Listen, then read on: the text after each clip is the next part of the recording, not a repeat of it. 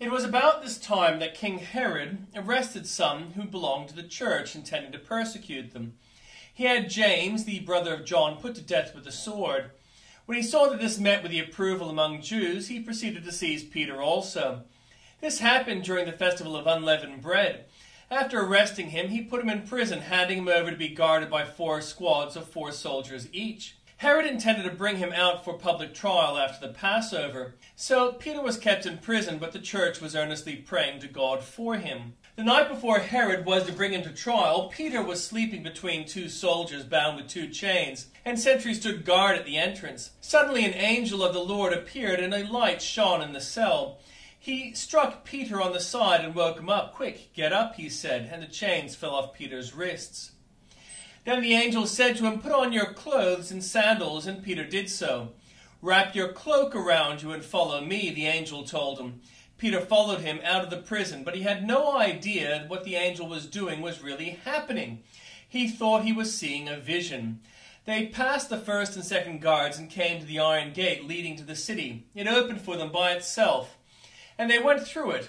When they had walked the length of one street, suddenly the angel left him. Then Peter came to himself and said, "Now I know without a doubt that the Lord has sent his angel and rescued me from Herod's clutches and from everything the Jewish people were hoping would happen." When this had dawned on him, he went to the house of Mary, the mother of John, also called Mark, where many people had gathered and were praying. Peter knocked at the door entrance, and a servant named Rhoda came to answer the door.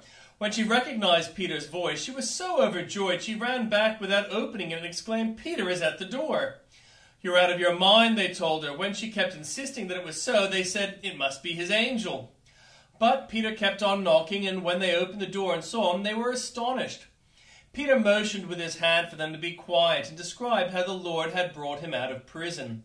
"Tell James and the other brothers and sisters about this," he said, and then he left for another place. In the morning there was no small commotion among the soldiers as to what had become of Peter. After Herod had a thorough search made for him and did not find him, he cross-examined the guards and ordered that they be executed.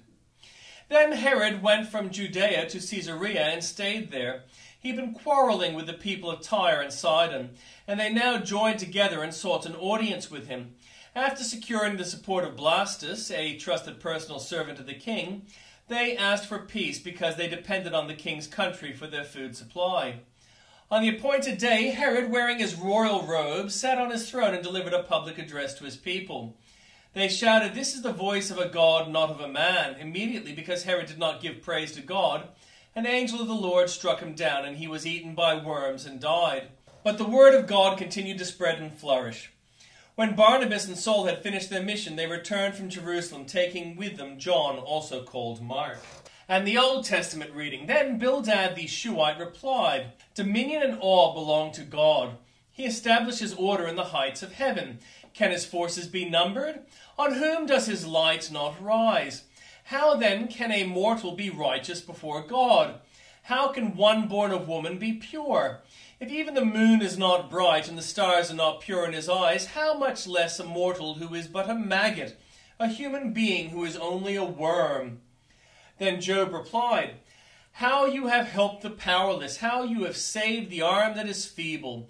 What advice you have offered to one without wisdom, and what great insight you have displayed. Who has helped you utter these words, and whose spirit spoke from your mouth? The dead are in deep anguish, those beneath the waters and all that live in them. The realm of the dead is naked before God. Destruction lies uncovered. He spreads out the northern skies over empty space. He suspends the earth over nothing. He wraps up waters in his clouds, yet the clouds do not burst under their weight. He covers the face of the full moon. He spreads his clouds over it. He marks out the horizon on the face of the waters. For a boundary between light and darkness, the pillars of the heavens quake, aghast at his rebuke. By his power he churned up the sea. By his wisdom he cut Rahab to pieces. By his breath the skies become fair. His hand pierced the gliding serpent. And these are but the outer fringe of his works. How faint the whisper we hear of him. Who then can understand the thunder of his power? And Job continued his discourse. As surely as God lives, who has denied me justice, the Almighty, who has made my life bitter, as long as I have life within me, the breath of God in my nostrils, my lips will not say anything wicked, and my tongue will not utter lies. I will never admit you are in the right. Till I die, I will not deny my integrity. I will maintain my innocence and never let go of it. My conscience will not reproach me as long as I live. May my enemy be like the wicked, my adversary like the unjust. For what hope have the godless when they are cut off, when God takes away their life? Does God listen to their cry when distress comes upon them? Will they find delight in the Almighty? Will they call on God at all times? I will teach you about the power of God. The ways of the Almighty I will not conceal. You have all seen this yourselves. Why then this meaningless talk? Here is the fate God allots to the wicked. The heritage a ruthless man receives from the Almighty. However many his children, their fate is the sword. His offspring will never have enough to eat. The plague will bury those who survive him, and their widows will not weep for them, though he heaps up silver like dust and clothes like piles of clay. What he lays up the righteous will wear, and the innocent will divide his silver. The house he builds is like a moth's cocoon, like a hut made by a watchman.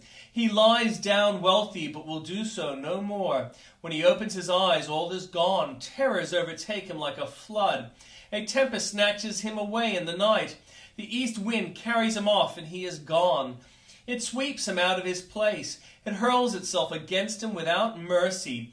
As he flees headlong from its power, it claps its hands in derision and hisses him out of his place.